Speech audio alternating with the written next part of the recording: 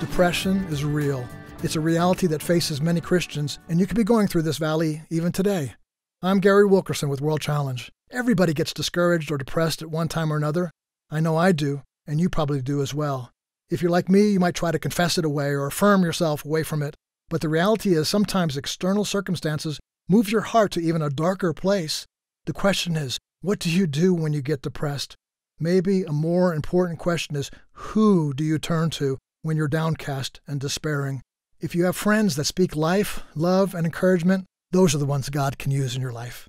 Proverbs 15:4 says, "Gentle words are a tree of life, but a deceitful tongue crushes the spirit." In our moments of darkness, we are all going to listen to something or someone. Tomorrow, let's discuss what voice you should be listening to. At World Challenge, we want to help you through your struggles. Tell us how we can pray with you at pray.worldchallenge.org. That's pray.worldchallenge.org. I'm Gary Wilkerson.